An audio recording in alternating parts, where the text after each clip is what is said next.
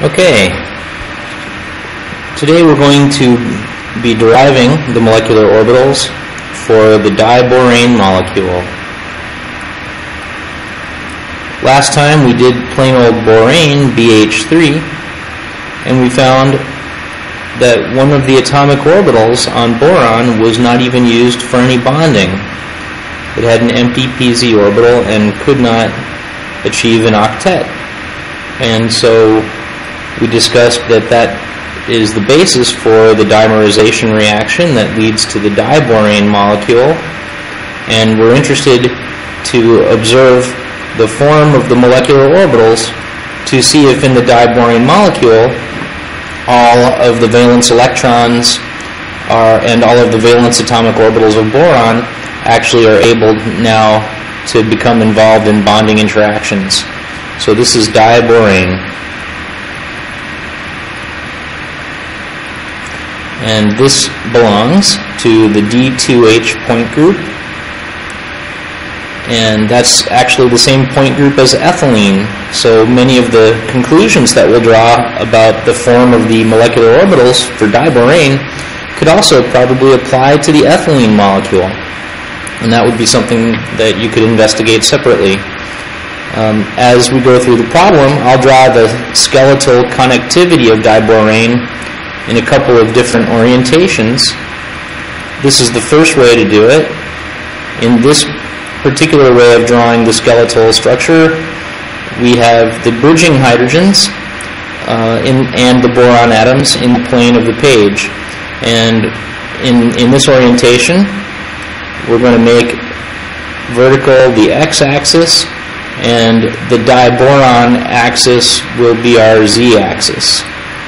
And if I rotate that structure about the z-axis by 90 degrees, then I'll draw the skeletal connectivity this way, with the 4 terminal hydrogens in the plane of the board and the 2 boron atoms also in the plane of the board. And now when I draw it that way, we have our y-axis in the plane of the page pointing up, and our z-axis in the plane of the page pointing to the right. So that's how we'll see it as we go through this problem. For your reference, if you don't have handy the D2H character table, in this coordinate system, we'll recognize that something with the symmetry of a px orbital will belong to the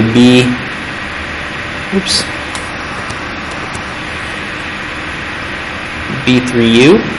Irreducible representation of D2H. Something with the symmetry of a py orbital will belong to the B2U, irreducible representation, and something with the symmetry of a pz orbital will belong to the B1U representation. So that's just a little bit of the D2H character table reproduced here for our convenience. And I'm going to use the same strategy to develop these orbitals as I did with the borane molecule. And that is to say that I will consider the boron valence orbitals. Boron has 4 valence atomic orbitals, an s and 3p orbitals. And I'll start with the boron valence orbitals, and then we'll see how to add in hydrogen contributions so as to maximize the bonding in the system. And so if I start out by considering the boron 2s orbital here, by symmetry, if I put in the s orbital on the left boron, I'm going to also have to put it in on the right boron, either with positive or negative phase, depending on which irreducible representation of the point group this belongs to. I'll start out with the same phase, and so if the borons were pretty close together, they're kind of a little bit farther apart because they have bridging hydrogens, so they're not in the distance that you would normally expect for a boron-boron single bond. They're kind of stretched apart. It's like a stretched ethylene, but with bridging hydrogens on top and on bottom. Another thing I should point out is that when we draw the diborane molecule like this, we have 1, 2, 3, 4, 5, 6, 7, 8 lines between nuclei. We normally think those lines correspond to 2-center 2-electron bonds, but we have 8 lines here. That would be 16 electrons, and we only have 12 valence electrons in this system. Let me just make a note of that. This is 12 valence electrons in this system.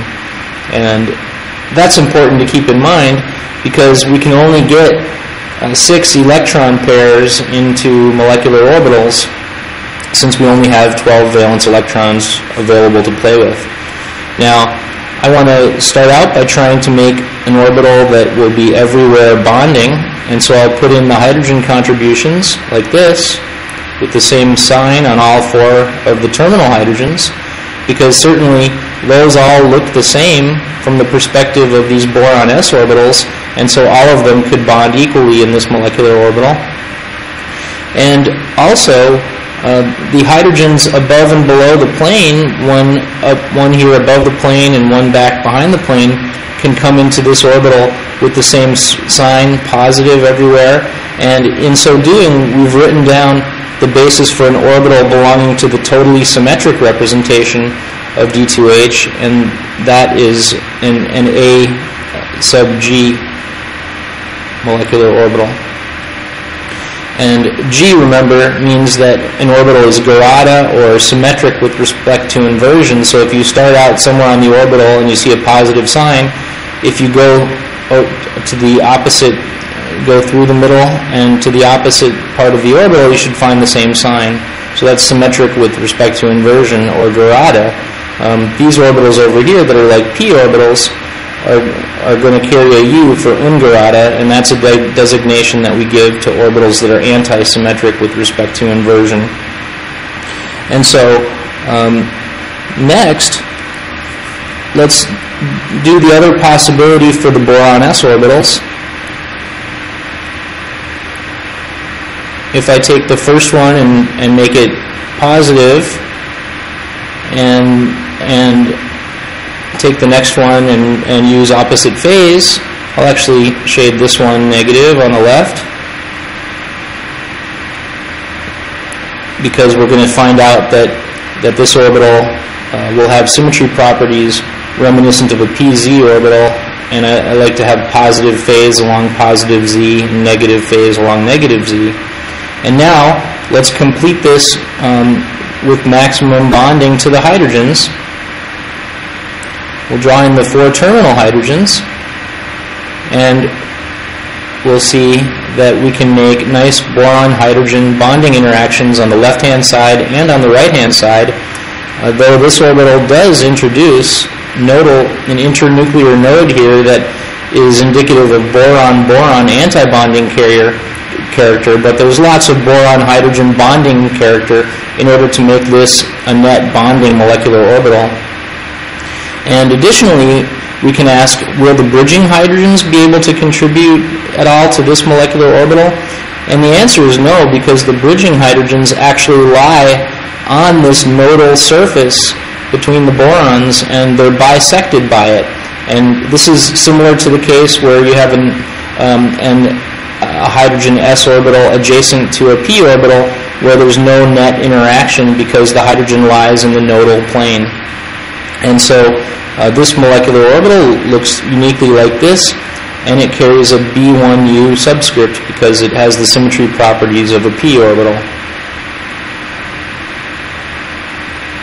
Okay, we generated a couple of molecular orbitals that are bonding molecular orbitals by starting with the boron s orbitals, and next we'll go ahead and start looking at orbitals that we can generate using the p orbitals of the system. And I'm going to, for that, use this other way of orienting the system, and I'll start with the px. I'll start with the px orbitals of the borons to build this molecular orbital.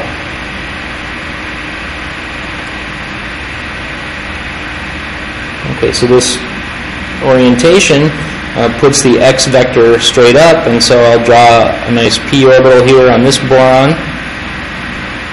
It's a px orbital on the left-hand boron, and I'll draw a px orbital on the right-hand boron.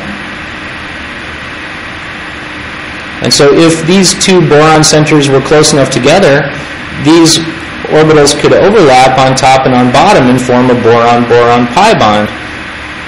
But this system has, as I mentioned before, kind of a stretched boron-boron pi bond, and so what we'll get when we add in the hydrogen contributions on top and on bottom is that the hydrogen s orbitals bond to the top lobe up here and the bottom lobes down here, and because the four terminal hydrogens lie right in the YZ plane, which is a nodal plane for a px orbital, those four terminal hydrogens can't contribute at all to this molecular orbital. So if we run a molecular orbital calculation, we should really find a molecular orbital that looks very much like this, and because it has the symmetry of a p orbital, a px orbital, it'll carry a B3U subscript.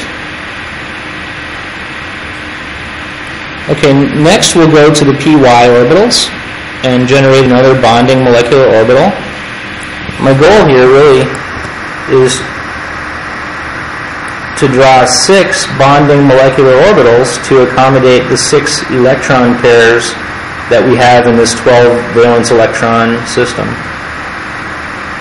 So there's a py orbital, because I've reoriented the molecule such that the YZ plane of the molecule now is in the plane of the board, and I'll make this an orbital that would be boron-boron pi bonding if the borons were close enough together, pi bonding in the plane of the same plane as those four terminal hydrogens. And so now we can have boron-hydrogen bonding character kind of oblique, because these p orbitals aren't pointing their lobes directly at the hydrogen. It's a bit off axis, but we can still make nice bonding interactions with those four hydrogens that are in the YZ plane, like that. So we have 4 nice boron-hydrogen bonding interactions. And what about the hydrogens that are on the x-axis? Can they contribute at all to this molecular orbital? The answer is no, because they lie in the nodal plane of these two py orbitals, and so they can't bond to those py orbitals at all, so they don't appear in this molecular orbital. And this has the symmetry of a py orbital, so this carries a B2U subscript. And so that's bonding molecular orbital number 4. And let's continue on here and get to the next one. We've done a bonding MO based on the boron px's and py's. What about a bonding orbital based on the boron pz's? I'll draw a pz orbital like this, and in order to give it the maximum amount of bonding character, I'm going to invert the phase of the left boron p orbital, pz orbital, relative to the right one, so that we can get boron-boron bonding character here in the center. My goal is to generate molecular orbitals that maximize the bonding character so that I can find out what the bonding character is, or what the symmetry properties are for all the most strongly bonding molecular orbitals in this whole system. And so once I've generated this orbital, I can see that it is possible to get contributions from the terminal hydrogens as follows. This again is kind of an oblique off-axis interaction between the hydrogens and the pz orbital lobes, and those all come in on the left and the right with positive sign. And then I see that it is possible for the terminal hydrogens, the bridging hydrogens, also to contribute to this molecular orbital, so I'll draw them in. There's one right there, and one in the back with negative sign. So this will be a molecular orbital with 2 nodes, and those nodes are not internuclear nodes, they're just natural nodes coming from these 2 boron p orbitals, so it's plus, minus, plus in this molecular orbital. And if you carry out all of the operations of the D2H point group on this picture, you'll see that you'll always get back a character of 1, because this orbital can serve as a basis for the AG irreducible representation. And it's symmetric with respect to inversion. All of these 3 orbitals are anti-symmetric with respect to inversion. but this one is symmetric with respect to inversion, just like the first one that we made that was based on the boron in-phase 2s orbitals. And so because that earlier one and this one are of the same symmetry, it's possible that they may mix to some extent when the final molecular orbitals are formed. But this is a good bet that we're going to see a very low-lying molecular orbital with the same sign everywhere, and we're going to see another Ag orbital with these properties of plus, minus, plus. And after you're done viewing this video, you should go back and look at the diborane molecular orbitals in the online applet that we provide so that you can confirm that we've actually done a good job of predicting the phase properties and symmetry properties of the diborane molecular orbitals. Okay, then, having done that, we've got 5 now of our 6 bonding molecular orbitals, and we need to get one more. And we're going to do this similar to what we did for this B1U. Namely, we're going to take either the PX or the PY or the PZ, and instead of using a bonding combination like we did for this one, B3U, B2U, and this Ag orbital, we're going to go ahead and use an anti-bonding combination. And because we're using an anti-bonding combination, I think you'll be able to convince yourself that we can't use the PX orbitals, because if we did that, then we would have plus here, we'd have minus here and plus here, and these 2 hydrogens now would be on a node of that orbital. We're looking for a pi star orbital that we can make, where we can make bonds to hydrogen to stabilize this orbital and convert it into a net bonding molecular orbital. And so we can't do it with the PXs I've submitted, and we could do it with the PZs, but then we'd have a really strong sigma anti-bonding interaction in the center, and it's less unfavorable to have a pi antibond than a sigma antibond for reasons of direct overlap. And so we've ruled out the X's and the Z's, and so we'll choose the PY's to be our antibonding, a boron-boron pi antibonding orbital that will base this bonding molecular orbital on. So these are in the same plane as the 4 terminal hydrogens, and we'll do the shading like this. This generates our boron-boron internuclear node antibonding character just between the borons. And then we notice that we can't have any contributions from the bridging hydrogens due to a nodal plane right here, but we can make nice boron-hydrogen bonds using the terminal hydrogens. Like that. And having shaded it in, it's actually pretty interesting, because we'll see that the phase properties go in alternating in the 4 quadrants. We have plus in the upper right, minus in the lower right, plus in the lower left, and minus in the top right, in the top left. Sorry.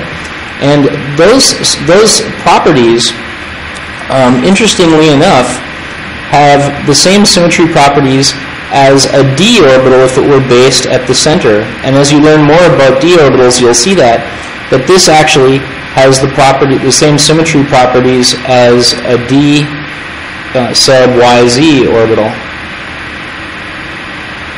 because this is the y-axis and the z-axis, and we go plus minus around the quadrants, and that's what the nodal properties do for a dyz orbital. And so we can look in the character table and see where we find the yz function, and it turns out that that's actually a b sub 3g. This is Gerada. S orbitals are Gerada, and d orbitals are Gerada, where p orbitals are ungerada. And so now what we've done is we've actually managed to find bonding molecular orbitals by sequentially going through the boron valence orbitals, starting with the s orbitals, in phase and out of phase, and then the p orbitals, in phase, in phase, in phase, and 1 out of phase. And at that point, we have bonding molecular orbitals in which to place all of the valence electrons of this system. So we can draw a qualitative energy level diagram. And because in the D2H point group, each of the representations is singly degenerate, we know that each of the orbitals will have different energies. And so we go 1, 2, 3, 4, 5, 6, and then we expect to encounter our HOMO-LUMO gap, HLG. And then at higher energies, we're going to find all the anti-bonding molecular orbitals that correspond to these bonding orbitals. And in fact, if you are interested to know how many virtual orbitals there are, virtual meaning unfilled orbitals, let's fill these ones in with our 6 electron pairs for this 12 valence electron system. We have 4 valence orbitals for each boron, and that's 8, and then we have 6 more for each of the 1s orbitals from the hydrogens. So we have a total of 14 electrons in this system. And so in addition to these 6 filled molecular orbitals, we must have 1, 2, 3, 4, 5, 6, 7, 8 empty orbitals in this system, taking the assumption that the number of molecular orbitals equals the number of atomic orbitals. And if we do an MO calculation, and you can look at the online applet showing the 3-dimensional molecular orbitals, the energies of these orbitals actually does go, according to the calculation, in the same sequence that we generated. So if the lowest lying one is an AG, all these up here are star anti-bonding molecular orbitals. And then, so it goes AG, and then B1U, and then B3U, and then B2U, and then the second AG, that's the one that has plus, minus, plus, and then the B3G. So the one that looks like a d orbital in terms of nodal characteristics is actually our highest occupied molecular orbital.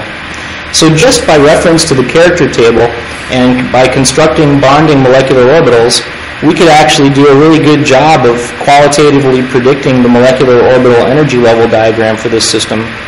One thing I will say, by way of justifying the energy of these orbitals, is that the lowest 2 here are ones that are based on a lot of boron 2s character. And the boron 2s character, boron 2s orbital is much lower in energy than the boron 2p orbitals upon which these orbitals are based. So these orbitals are based on the boron 2p. And then you might have intuitively felt that the last orbital here was the highest lying because it had an anti-bonding node between the 2 boron atoms, justifying the prediction that it would be based on the HOMO. Once we've decided that the ones with a lot of boron 2s content would be pretty low in energy because of the inherent energy of the boron atomic orbitals, the valence atomic orbitals. Okay, so that's all for today, and that's a way to derive the bonding molecular orbitals for diborane.